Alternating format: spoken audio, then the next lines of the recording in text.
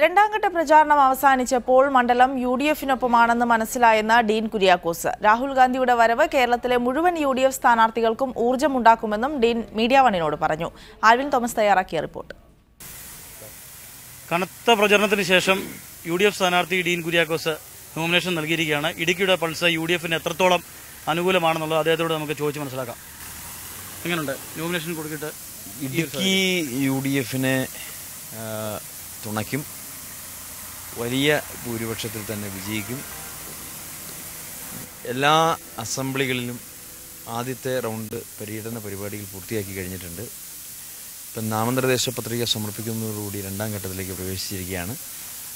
അപ്പോൾ ഇന്ന് നിലനിൽക്കുന്ന രാഷ്ട്രീയ സാഹചര്യങ്ങളും ഇടുക്കിയിലെ പ്രാദേശികമായിട്ടുള്ള വികാരങ്ങളും എല്ലാം ഐക്യജനാധിപത്യ മുന്നണിക്ക് 100% അനുകൂലമാണ് എന്നുള്ളതിൻ്റെ പ്രതിഫലനങ്ങളാണ് ഒന്നാം ഘട്ടത്തിൽ യുഡിഎഫ് നടത്തിയ അത്യുജ്വലമായ മുന്നേറ്റത്തിലൂടെ പ്രകടമായിട്ടുള്ളത്. അപ്പോൾ അതുകൊണ്ട് തന്നെ ഇടുക്കി പാർലമെൻറ്റ് മണ്ഡലത്തിൽ നല്ല രീതിയിൽ തന്നെ വിജയിച്ച് കയറാൻ പറ്റുമെന്നുള്ള ആത്മവിശ്വാസത്തിലാണ്. ഈ പ്രചരണത്തിൻ്റെ ഒരു കാര്യത്തിൽ ഈ മറുകക്ഷികൾ, എതിർ കക്ഷികൾ പറയുന്നത് എന്താണെന്ന് വെച്ചാൽ ആളുകളെ ഇറക്കി ഒരു കാടിളക്കിയുള്ള ഒരു പ്രചരണമാണ് നടത്തുന്നത് എന്നാണ് അവരുടെ ഒരു ആരോപണം.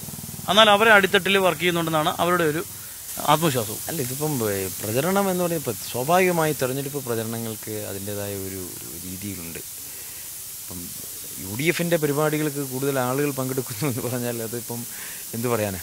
അപ്പോൾ അത് സൂചിപ്പിക്കുന്നത് മറ്റൊന്നുമല്ല, യുഡിഎഫ് പ്രവർത്തകരുടെ ആത്മവിശ്വാസം ഒന്നാമതായി. രണ്ട്, ജനങ്ങൾ യുഡിഎഫ് വിജയിക്കാൻ ആഗ്രഹിക്കുന്നു. ഇത് രണ്ടുമാണല്ലോ യുഡിഎഫിൻ്റെ പരിപാടികൾക്ക് കൂടുതൽ ആളുകൾ വരുന്നു എന്നുള്ളതിൻ്റെ യഥാർത്ഥ കാരണം. അതല്ലാതെ മറ്റുള്ള കാര്യങ്ങളെല്ലാം ആക്ഷേപങ്ങൾ മാത്രമാണ്. ഇടതുപക്ഷ മുന്നണിയെ സംബന്ധിച്ചിടത്തോളം ഈ നാട്ടിൽ ജനങ്ങളെ അഭിമുഖീകരിക്കാൻ അവർ വല്ലാതെ ബുദ്ധിമുട്ടുന്നുണ്ട്. ആ ബുദ്ധിമുട്ടെന്ന് പറയുന്നത് അത്ര നിസ്സാരമായി തള്ളിക്കളയാനും പറ്റില്ല. കാരണം 8 കൃഷിക്കാർ ആത്മഹത്യ ചെയ്തിട്ടും ഒരു പരിഹാരം കണ്ടുപിടിക്കാൻ കഴിയാത്ത ഭരണകർത്താക്കളും നേതാക്കളുമാണ് പ്രചരണത്തിന് നേതൃത്വം കൊടുക്കുന്നത്. ജില്ലയിൽ നിന്നുള്ള മന്ത്രി ക്യാബിനറ്റിനെ പ്രതിനിധീകരിച്ചിട്ടും ഒരു മൊറട്ടോറിയം പോലും പ്രഖ്യാപിക്കാൻ ഉത്തരവായി പുറത്തിറക്കാൻ കഴിഞ്ഞില്ല എന്ന് പറഞ്ഞാൽ അത്രമാത്രം നിരുത്തരവാദപരമായ സമീപനം അവർ ഈ നാട്ടിൽ വെച്ചു പുലർത്തി എന്നുള്ളതിൻ്റെ പ്രകടമായ ഉദാഹരണങ്ങളായി ഇതെല്ലാം വരുമ്പോൾ ജനങ്ങളെ അഭിമുഖീകരിക്കാൻ അവർക്കൊരു അല്പം ബുദ്ധിമുട്ടും പ്രയാസവും ഉണ്ട്.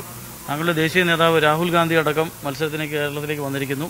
ഏറ്റവും ഒരുപക്ഷെ ഡീനുമായി സംസാരിക്കുകയും പരിചയപ്പെടുകയും എല്ലാ കാര്യങ്ങളും വളരെ വ്യക്തമാക്കുകയൊക്കെ ചെയ്യുന്ന ഒരാളാണ്. എന്തായിരിക്കും അദ്ദേഹത്തിൻ്റെ ഭാഗത്തുനിന്ന് ഒരു സപ്പോർട്ട് ഈ വരും ദിവസങ്ങളിൽ ഇവിടേക്ക് ഉണ്ടാകും?